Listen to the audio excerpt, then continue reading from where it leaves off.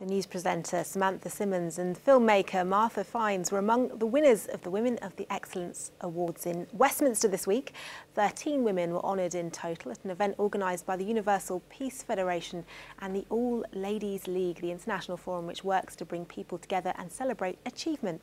Samantha and Martha are here this evening, I should say, with the UK chair of the league, Gulrukh Khan. Thank you very much to all of you for coming in.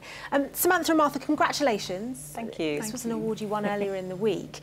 You both, of course, work in worlds that are difficult to crack. Samantha, what's the secret to cracking it?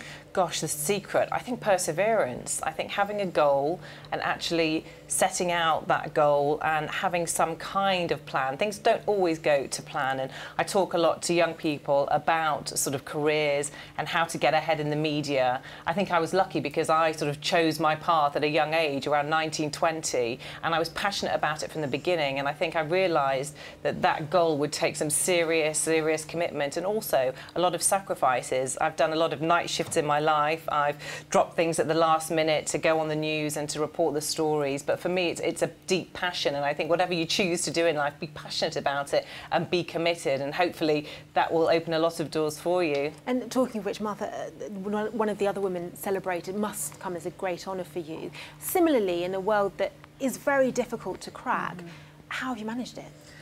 Well, I mean, very much like Samantha says, it is very hard, and there are these, I would almost call them subtle barriers to entry because they're not necessarily that clear. I would say again that it's about passion and belief, and that belief almost has to become unshakable. Like anything, if you start to doubt it, things crumble underneath you. So I think having that purity of intention is really, really key.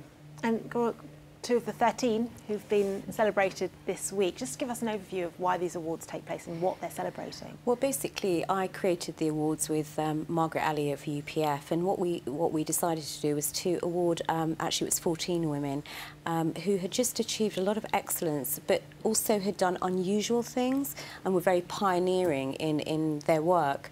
And of course, you know, Samantha's career has been exceptional, you know, for the last 26 to 30 years. And Martha has done something extraordinary and created something which is sort of digital moving image, which many people say film, but it's not, and I'm sure she'd like to talk more about that. But the overview is generally that it's a time where, you know, women are being celebrated a little bit more, and women, especially in London, just need to be more recognised so that they can be icons for other younger, you know, women who want to get out there and follow example. I read that this awards is particularly to celebrate women who've achieved success through their own efforts and not because it was handed to them. Is this an attempt to tackle that old boys club, perhaps, that many women find difficult when they get into the workplace? Absolutely, because some of the awardees there, you know, they had built their lives because they'd suffered from domestic abuse and many other things, or they were political refugees and they had lots of issues, but they managed to become self-made. So it was quite an eclectic mix of, you know, women, a lot of diversity from backgrounds and sort of ethnic origin. So yeah, we want to kind of crack that and celebrate everyone, really. And Martha, in the past, you've spoken about hating being described as a female director. Have you found, as your success has grown, that the struggles, the challenges you face have changed with it? Not really. I mean, would you find it strange to be female presenters? I mean, it just is such an odd thing. I think the challenges continue. I think it's getting better for sure, but it's slow. And I think just what Gul said, women coming together is a very important thing, and communicating about it freely, openly, not being afraid to discuss it. I mean, there's moves from BAFTA now very specifically to involve minorities behind the camera, which are not represented, and I understand it's the same with the Academy in America. It's like these numbers are not adding up for the filmmaking coming from women enough, but I believe it will change. And Samantha, you've interviewed world leaders in the world of politics, you've interviewed famous faces all over the place. Have you found that there's a shared trait when it comes to successful women? You know, I think it's just really boils down to what I said a little bit earlier, which is about being committed and having passion and actually being single-minded about it. I actually wrote a piece just this week about women suffering from imposter syndrome. Every woman I've ever met, every successful woman I've ever met, suffers from this sort of fear of not being good enough, of feeling that they're in a position that they don't really have a right to be in that position. Well, you know what you are. You work hard.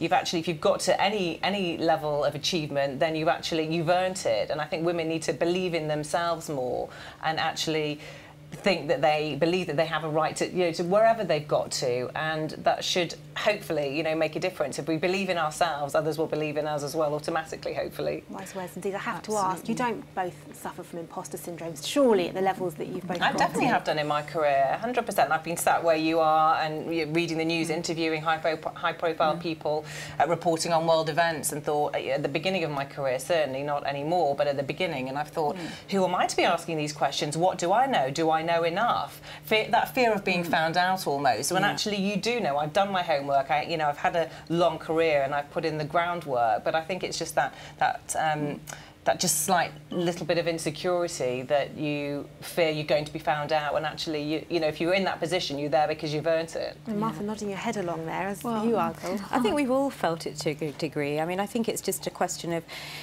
expanding. The more that we expand, we start questioning our own sort of self-worth generally. And there's so many things that are sort of stuck away in our subconscious, teachers telling us, you're no good, you won't do it, you won't make it. And we grow up sort of unravelling all of that. So yes, Samantha definitely covered a topic that I think I also know a lot of people have experienced, and I have definitely myself.